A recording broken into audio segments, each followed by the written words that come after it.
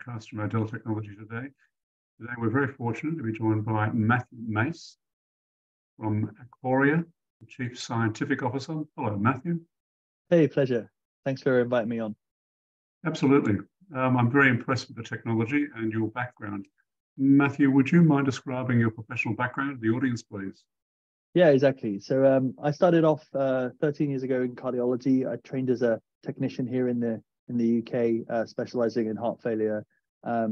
Very shortly after that, I actually joined industry to try to create a bigger impact on the world. So I've worked at companies like St. Jude Medical on some of their heart failure products, which then later became Abbott. Did that for 7 years almost, and then progressed into the AI and ML world, where what I'm trying to do is try to bring innovative technologies to the world of cardiology, of leveraging AI as much as possible. So that's a bit about my background, and I guess I've been here a while. Okay, so you're the Chief Scientific Officer of Acorai. Could you tell me something about the company? Yeah, exactly. What we're doing is trying to invent a device and validate a non-invasive way of checking intracardiac pressure. Now, that's a very fancy way of saying that we're looking at the pressure inside patients who have heart failure, inside the heart, between the heart and lungs. And we know that's the most important vital sign to track in these patients, but the only way to do that today is via invasive methods. So we hope to be the first to bring it to a non-invasive platform. So when you're talking about doing it non-invasively, are you talking about doing it inside a cath lab? Yeah, so we have to validate our device in the cath lab, and I think scientifically that's the right place to start. And ultimately, we're restricted today about being in a cath lab, and what we want to do is bring these insights that you can get about the patients and about their condition out into, first of all, the ward, and then into the outpatient clinics, and then eventually in the future directly to outpatients, directly for the patients to see themselves. Okay, that's interesting. Now tell me, how does it work non-invasively? I mean, that's the million-dollar question, I guess. We have a great team around us who focus solely on the hardware. When they started the company in 2019, realizing that the hardware just doesn't exist out there to gain these insights. A lot of people are trying with ECGs, with watch technologies, but that hardware doesn't exist. So what we've built is a device, a standalone handheld device, which uses 4 sensor technologies, which we call the SAVE sensor system. So it uses seismic, acoustic, visual, and ECG sensors in combination with AI and machine learning to be able to predict what the pressure is. It's a very clever way of saying we know how much the blood vessels are moving, we know how fast the blood is moving through the vessels, and we know approximately how much oxygenation is in there. So we know the speed, so we have an understanding of pressure from basic scientific principles, and I guess the fancy bells and whistles are using AI and machine learning to achieve that. And I understand you've got your first study coming up at Harefield. Yeah, exactly, and we're super excited. So this is a global study, so of up to 16 sites with 1,200 patients, and this is a side-by-side comparison of our technology and the right heart catheterization, the invasive gold standard, to improve our model, to train our device to be more effective, and then ultimately validate that so we can go to the regulators and put ourselves in the market by the end of next year, if not 2025. Can you tell me how you facilitated that? That's a big project. I mean, that's a lot of centers around the world. Yeah, exactly. It's not an easy job, and again, credit to the big team that we have. So we have a head of clinical in the Netherlands, as well as a big group of teams, as well as a CRO in Sweden. It's a big effort, and to be honest, I think some of the jurisdictions don't make it as easy as it could be for startups to get into the hospital. So we've been very fortunate to partner with the Royal Brompton and Harefield hospitals, being championed by OSDAR and Mark Mason, the leadership, to really push ourselves through the studies and get involved in there. So it's a lot of coordination. It's taken almost a year to get all of those pieces in together. So we're about to start the study, which is very exciting. It feels like all the bloodshed, sweat and tears have actually paid off. Mark Mason is without doubt one of the most insightful medical directors in the National Health Service, I think. Tell me, with this particular technology, can it be used at home? Can it be used elsewhere? And it can be used in other community settings? Yeah, exactly. That's the end objective, whether it's the NHS or you're talking about the US healthcare system. You know, we ultimately treat patients in a very expensive way, and they're called hospitals. So the drive is to get everyone out of hospital. What we have to do in the challenges of technology companies, you have to go back to the scientific principles behind you. So there's a long road ahead of us to get out of hospital, but equally we're on that first exciting step by proving that it works within hospital, and then we can help support the NHS in its ability to treat more patients effectively by moving out of hospital into outpatients and then eventually home care settings. So we're detecting early heart failure is really what we're doing? Yeah, exactly. So a bit of background. So there's about 6 million people here in the UK who have heart failure, and they erroneously turn up into hospital with what we call decompensated heart failure, which for a lot of patients and for even physicians, it took them a little bit by surprise. What we know is that if we have routine follow-ups of these patients, we could detect what we call congestion early. And the best way of detecting congestion is with, numbers and facts and figures, right? So we hope to be able to offer those supporting diagnostic tools to help find patients, to stop them erroneously coming into hospital, to be treated well at home and to have a better quality of life. So early detection obviously means better outcome. Always. I think always in the natural history of science, early detection and prevention always leads to overall lower healthcare burden for entire society. So that's where the NHS have put their flag in their 5-year plan, and we want to obviously continue with that. So it's detecting congestive heart failure type 2? Yeah. I mean, the interesting thing we've learned over the last 10 years, so the product called CardioMEMS, which I was involved with at Abbott, was able to show that patients who have symptoms, so we call them class 2 and class 3 patients, have congestion. That makes sense. But what we've realized is that patients who don't have symptoms also have congestion.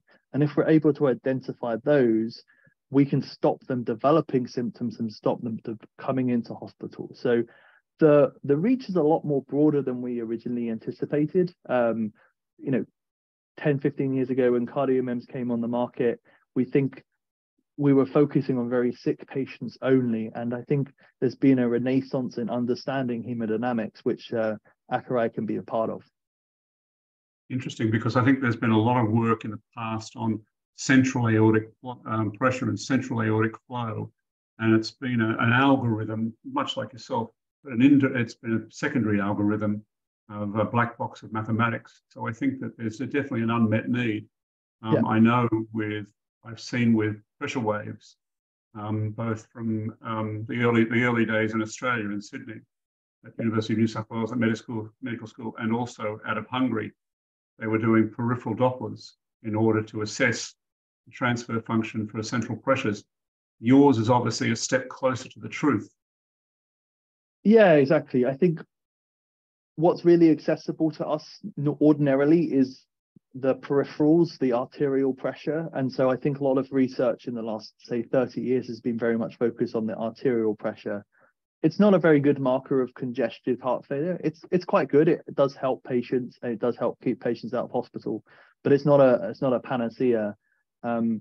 Direct pressure is the gold standard, so we want to get closer and closer towards that.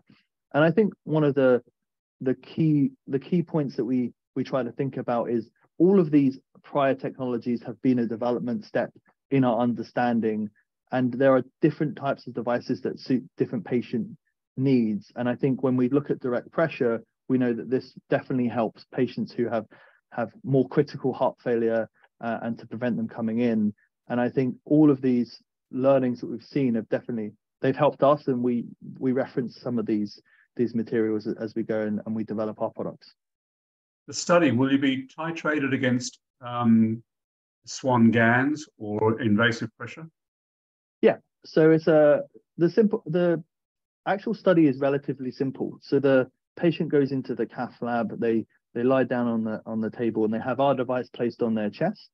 We also have a watch component to collect extra data. We record for 5 minutes. We just collect all of these hemodynamic and sensor data from the device, and then we stop that portion of the study. What we then move on to is a right heart cath, which is a standard Swan-Ganz, most of them implanted in the neck. We collect all the pressures on the way through, and we collect cardiac output. Very standard procedure. Approximately 8 to 10% of heart failure patients in the world will actually receive one of these in their lifetime. Nice and simple, straightforward, routinely done at the Harefield. But the UK is a good example where the Harefield do quite a lot of right heart catheterizations, and then you're going another 40, 60 miles before you get to another site who could do them. So it's about equity of distribution of these hemodynamics more than the actual test itself. Well, I think that the technology is very exciting for that reason and many others. Tell me, will you be measuring wedge pressure? Exactly. So the one thing we've realized over the last decade is that wedge pressure is the #1 vital sign that we should be checking. We can achieve that 2 ways. We can achieve that by doing a Swan-Ganz catheter. Devices like CardioMEMS have proven it's able to do that in a remote setting, or at least estimate it. So we'll be doing that as our #1 outcome of what we want to do in the study, as well as other things like cardiac output and the central pressure, as we've previously spoken about. Absolutely. So I think that the indications for use really accelerate when you look at the fact that if you can get an accurate wedge pressure, it can be used in so many other settings in operating theatres and inside of intensive care units and emergency units. Yeah, the sky's the limit in terms of the application of the technology. I think what makes investors and it makes hospitals very excited to work with us. We've essentially gone for a core technology which we're able to produce hemodynamics from. We are just selecting and focusing on heart failure today, selecting and focusing on the wedge pressure.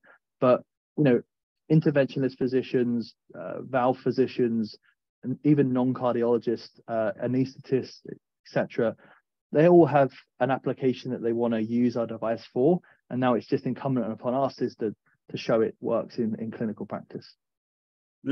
I think this is for me personally, it's very interesting because it could replace transesophageal Dopplers. Yeah, exactly. I mean, there's back to the previous comment about there's the right technology for the right patient at the right time. Some of these tests that we do are the right test to do for a patient. So transesophageal Doppler I used to do actually clinically. It is the right test to do when you're replacing a valve. It's not potentially the right test to do when you're trying to estimate pressure in the pulmonary system, however it is used in some of those cases. So it's making sure we utilize resources more effectively. So if there are low-cost ways of getting the clinically meaningful information, then we should use them rather than Doppler, which maybe takes 45 minutes to an hour to collect and requires an expert technician to perform that procedure. I think that's okay. That hadn't occurred to me. Absolutely. I think it's also a wonderful way of titrating cardiac drugs more effectively. Yeah. I mean, it's interesting is that every pharmaceutical company you speak to today talks about personalizing medication, Yes. but we haven't found the right formula of how to do that. And ultimately, it goes back to having the right tools. So I think there's lots of leveraging of ECG data today to personalize medication, especially for atrial fibrillation. Whereas making sure you personalize medicine for heart failure patients is a little bit more challenging. CardioMEMS, again, has done a great job at showing you can personalize medication, but we just need to give a broader access to those sort of technologies. So what's the patient population? Is it what age is the cutoff point for this particular study? Yeah, so we've been purposefully broad in the way that we've done. So anyone from 18 through to however old you want to be. So we did an initial pilot study in Sweden of almost 400 patients. The age ranges was from 18, and the oldest patient we had was 88 in that study. So a really broad church of heart failure.